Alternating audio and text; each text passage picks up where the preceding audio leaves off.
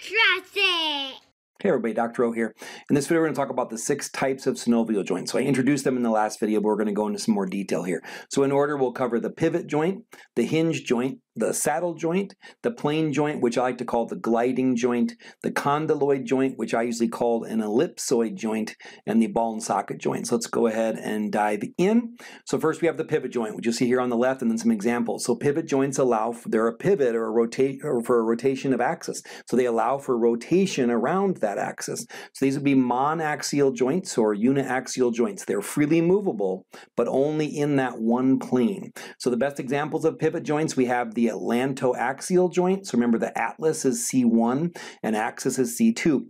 So as you can see in this picture, the dens or odontoid process of C2 comes up inside of the atlas, and then the transverse ligament holds it in place. This allows for all of this rotation that occurs between C1 and C2 in your neck. So that's the atlantoaxial joint, an example of a pivot joint. The other one here would be the proximal radio-ulnar joint. So you can see that annular ligament there is actually holding that circular head of the radius up against the ulna. So when I pronate and supinate my forearm, this rotation occurs at the proximal radio-ulnar joint. So those are examples of pivot joints, which are monaxial or uniaxial.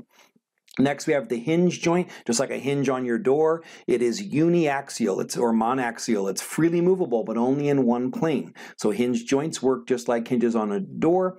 You can see some examples I give you here. You have the elbow, so the elbow can flex and extend. It's freely movable, but only in that one plane. I can't get my elbow to go other directions. If it does, that's generally a problem. So the elbow is a good example. So with the knee, with flexion and extension, the ankle with dorsiflexion and plantar flexion, and then the interphalangeal joints, with which would be my finger and toe joints like that. So those are all examples of hinge joints. Next, we have a saddle joint, which kind of looks like two saddles sitting on top of each other, or a rider sitting on a saddle. So you have the surfaces are concave in one direction and convex in the other, but that's going to be the shape there. So this allows for these two bones to fit together in a way that allows for some special movement. These are going to be biaxial joints. So you can see two examples here in the same picture. The first, carpometacarpal joint, so the joint that connects the trapezium carpal bone to the first metacarpal of your thumb. So I can move my thumb in one plane like this, but I can also move it across the palm of my hand, and this is opposition. I have an opposable thumb, which allows me to grasp tools and do things like that. So opposition is the movement of my thumb across my palm towards my pinky finger, and reposition would be bringing it back. So the first carpometacarpal joint is a biaxial joint, and it's a saddle joint there. That's really going to be the only key example you need to know, but it's clearly a very important one. If you ask me what makes humans special, I mean, our huge frontal lobe and our opposable thumbs are the reason that we've dominated this planet. So that's a real good example there. All right. Next, we have plane or gliding joints. These are going to be classified as either non-axial or multi-axial because they can move in very few directions or in all directions. It really depends on the joint and depends on the ligaments holding them together. So there really aren't any that move in all directions, but that's kind of how they're classified, multi-axial or non-axial. I call these gliding joints because the movement, it really is a gliding movement. Key examples clearly are the intercarpal joints and the intertarsal joints. So the bones of your wrist and ankle as you move, like I have a wrist injury, so I know what kind of movement occurs in my wrist with just normal day-to-day movements. So these gliding movements that occur between the bones of your wrist and your ankles, intercarpal and intertarsal joints, are going to be examples of plane or gliding joints. The other example is the acromioclavicular joints, where the clavicle meets with the acromion of the scapula. That would also be a gliding joint. Okay, so those are plane or gliding joints. Next, we have the ellipsoid or condyloid joints.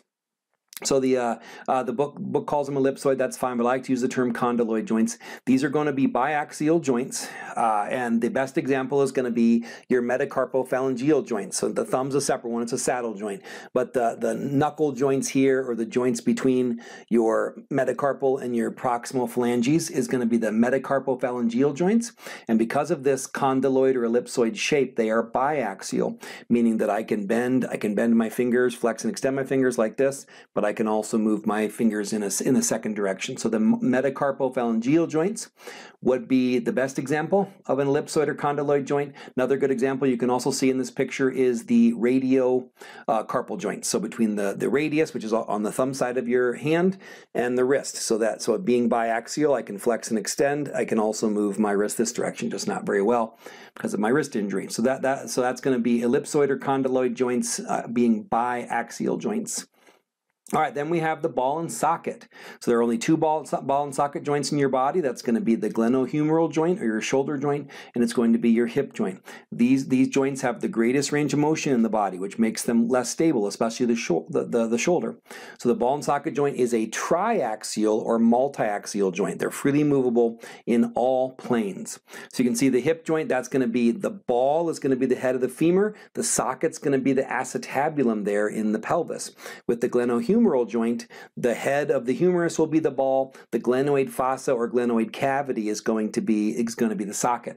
Now, the shoulder is not really a true socket, so you'll see as we learn more about the shoulder in the future, the shoulder is held together by soft tissues and muscles in a way that the hip doesn't have to be. The hip is held together by this deep bony socket and then the tough ligaments in the hip. Without muscles, you could almost stand up just with the stability in the hip joint itself. The shoulder joint, not the case. Muscles are constantly active to help stabilize the shoulder, which is a great example looking at these two joints of how you sacrifice stability for mobility. So the shoulder is more mobile, less stable. Hip, less mobile, more stable. All right, so that's going to be the ball and socket joint. So that should be all our examples. Those are the 6 different types of synovial joints. I hope this helps. Have a wonderful day. Be blessed.